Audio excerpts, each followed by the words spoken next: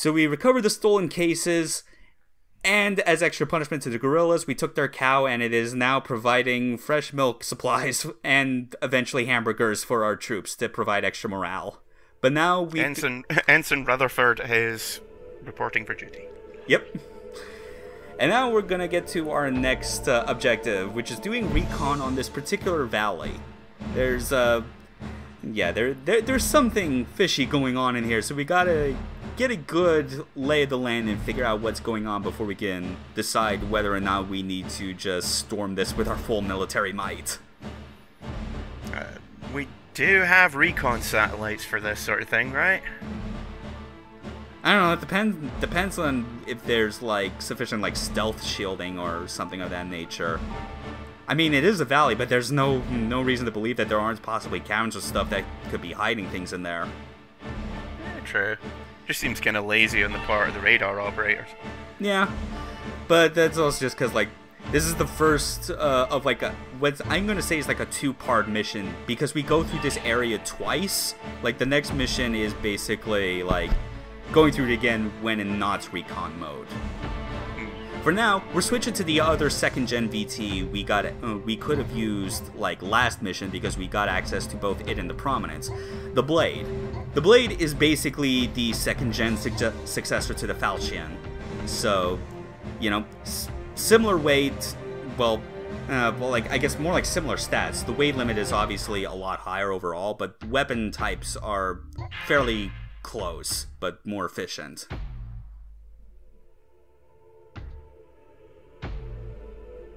Seems like it's more geared for direct combat. A bit more, yes. Like, we still have an AR and a rifle, like, as our primary weapons. That's, like, the common point between this and the Falchion. But we do get, like, as a side weapon, we get, like, a compact missile launcher that's not as powerful as the AS missile on the Prominence, but it's like other side weapons, it's very good in supplementing your main weapon fire. I do like the sort of clamshell design for the weapon counters. Yeah, it's very cool. Like it still has the same sort of like physical tactile feel of the second gen, of the first gen VTs, but it's just way fancier. Yeah.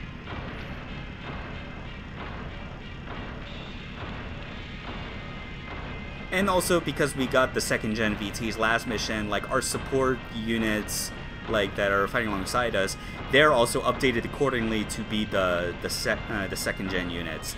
I'm like, I'll admit, I'm still not used to being able to like pick out from a distance like what the VT silhouettes are, except for the decider. So I can't really tell if like those are prominences or blades. It's also very cool that it's not like you're the only one with a fancier mech than everybody else. Yeah, it's like these are supplies for everyone in the battalion. There's a lot of games will just like they won't do that to make you feel like the fanciest boy on the battlefield. Pretty much. So yeah, we're gonna be making our way through this valley. There are multiple paths to kind of go through. For this one, we're gonna stick to like the ones that are like along the rightmost side. Like we could go left, but that's where our allies are going, and because of how narrow some of these like valley or canyon paths can get, I'd rather not get stuck on them.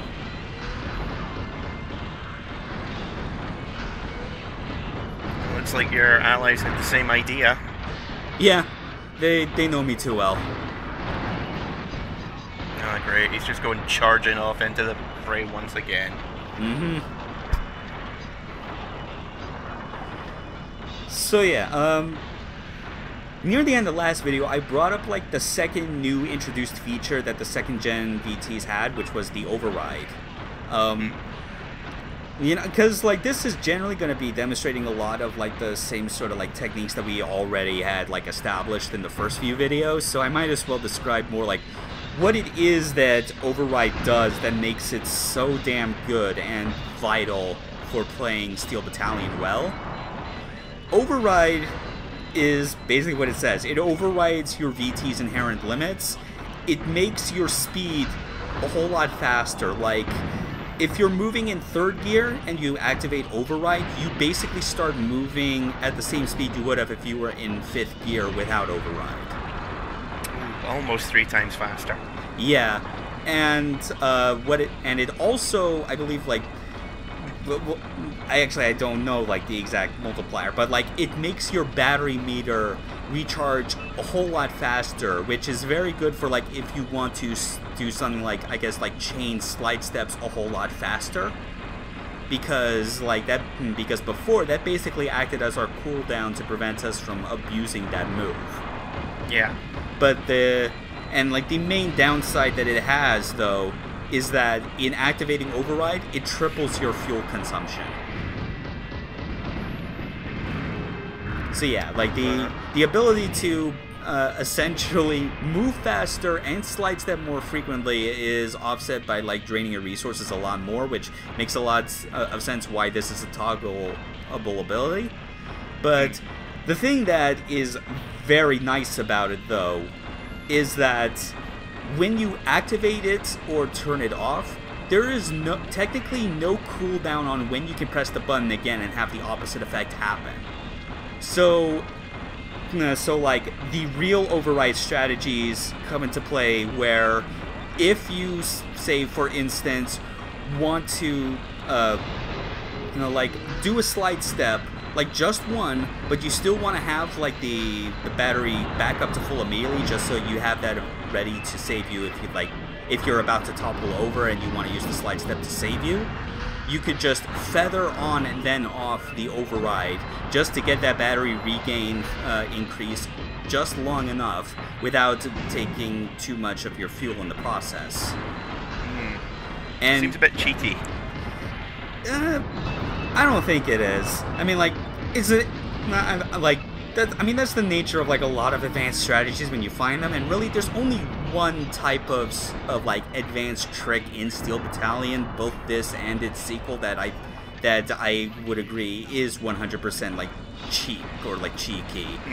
And while I don't do it, what I can describe it as is, you have a button for like manually like reloading the magazine in your main weapons. However, like when you press that, it nullifies like the reload, like the regular reload time for like your main weapon fire intervals.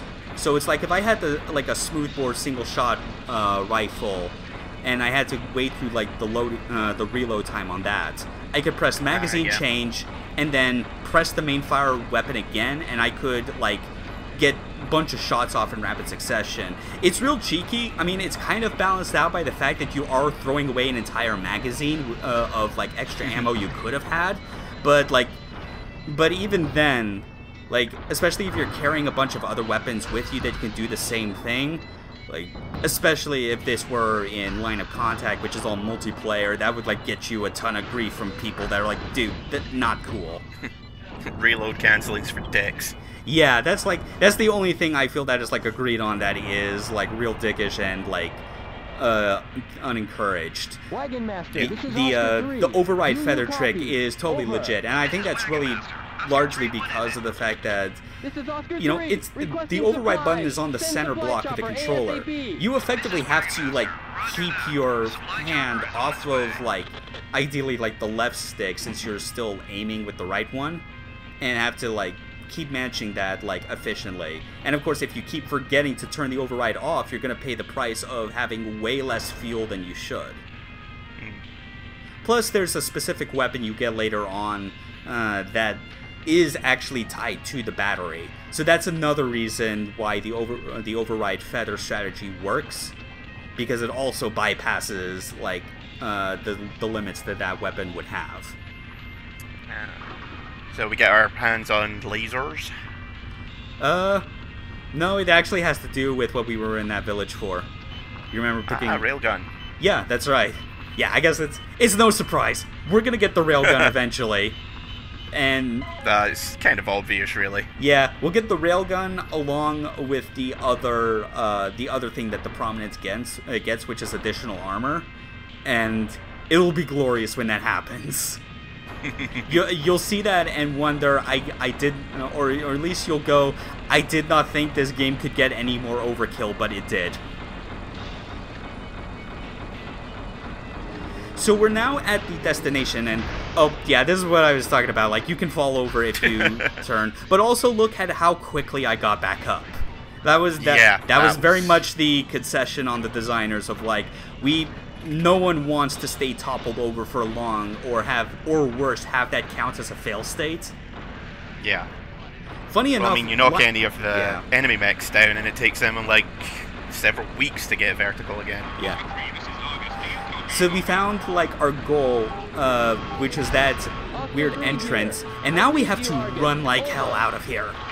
I have the bottom sub monitor switched to back view because I want you to pay attention to what it comes into view there. Certainly not the mountain. See those VTs? They are hauling ass. Yep, they're hauling ass, and also there are 6 of them that spawn. Oh shit. Meet the Jaralax. That sounds like some kind of laxative. It's like a laxative made from the Jabberwocky. Because you see it and you're just like, oh shit. But yeah, the whole point of this mission now is that we have to run, because not only are there 6 of those Jaralax that spawn, they will infinitely spawn from that entrance if you even try and stay and fight them. They are mean. Like, they have weapons that are designed to set your cockpit on fire, as well as their own unique melee weapons that are very devastating if you let them get close. Wait, so you can, like, enemies can actively attack your cockpit? Oh, they can. Oh, fuck. Yeah. Okay, I did not know that. Yeah, and the thing about the Jaralax, too, that makes them significant is that, in-universe, they are not officially part of the Haishi Dao. They're actually a mercenary group. So we're basically dealing with hired guns that Haishi Dao's president decided that he needed just to keep his forces like as powerful as they can be, so they can continue their territorial like takeover of the neighboring islands. Oh, great. So we're going up against robot Blackwater. Kinda, yeah.